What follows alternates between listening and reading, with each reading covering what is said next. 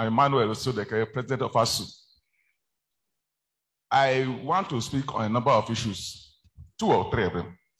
One, the issue of corruption in the system. You see, in the past 7 years, we'll be talking about it. Well, are we acting? I'm sure as we speak to, there are not less than 1,000 cases of corruption in Nigerian university among VCs and councils. How many have been prosecuted? That is the question we should ask ourselves. We're in a country where if you don't punish, nobody takes things serious. So we talk. In my university, where I am, there are not less than 20 cases against a vice chancellor who left to the ICPC, EFCC, the police. But nothing happened. And today he's going to be awarded the national honor. So we should be acting. 2, regulations. About 6 years ago, the NUC, because if you look at the accreditation procedure, the guideline, it's nothing. Every university will pass through. And we were challenged to develop for them, and we did. It was never implemented. If you can have a visiting lecturer score half a point. So if you have 10 visiting lecturers, you already have 5 lecturers. Is that correct? But they are not acted upon. And 2, how many councils have been punished? We had to go on this strike. The law is very clear. We believe there are corruption in the system. There are malfeasance in the system.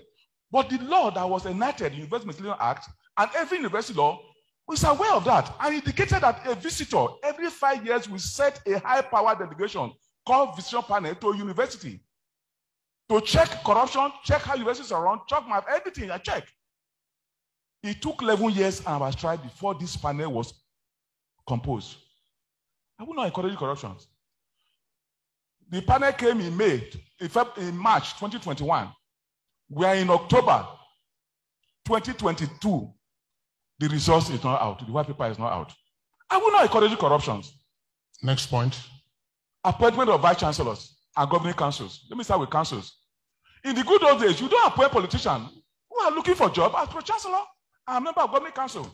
But we go and check all the pro-chancellors. They are partisan politicians looking for a job. So they come.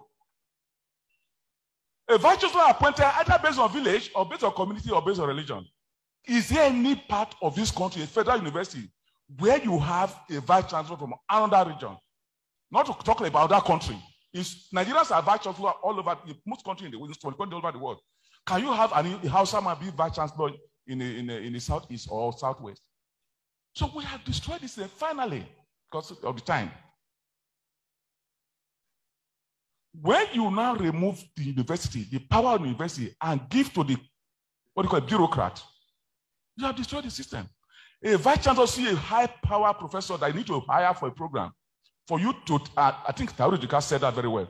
For you to employ that, you have to go out to the head of service and say, please, let me employ this person. Where does that happen in the world? Finally, somebody also mentioned the issue of, I think it's the first of IPPIS, a university that have a council empowered with management of finances of a university. Now that council does not even know how it's employed, who is paid, and how they are being paid. Taken to an office of accountant general. In which part of the world are we having that? So my idea is that I want to appeal to ICPC. Please prosecute those who have done wrong. We are tired of talking. Anybody who has done wrong, investigate and prosecute. Let the world see that one vice chancellor or one pro-chancellor or whatever, or lecturer who has misbehaved has gone to jail. When you do that, the system will change. Not talking. We like talking as a country people. We don't like acting. All right.